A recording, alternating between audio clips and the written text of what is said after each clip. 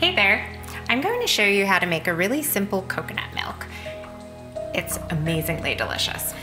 So I'm going to add some water into my blender, some shredded coconut, and you can use raw shredded coconut and have it be an all raw coconut milk, or you could also use like a sweetened coconut if you wanted it sweetened.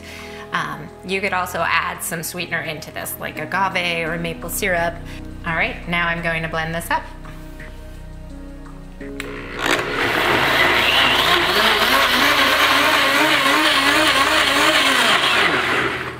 And you'll just let it go for about 15 seconds, maybe 20. And I'm going to add it into my French press. And that's what's going to take the coconut pulp out.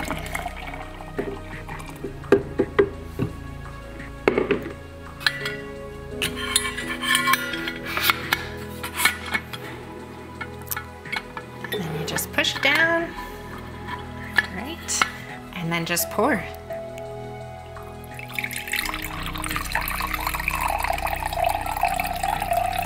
You get a delicious pulp-free coconut milk.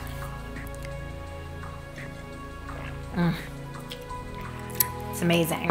You could also use almonds for this. You could do the same process, and cashews would also work well. Thanks so much.